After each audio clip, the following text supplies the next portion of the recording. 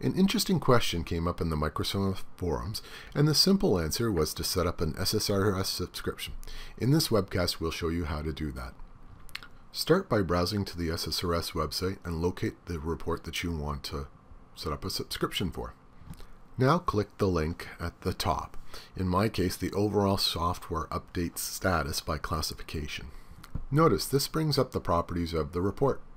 Click the Subscriptions tab, then click the New Subscriptions button. Fill out the appropriate details for the email address.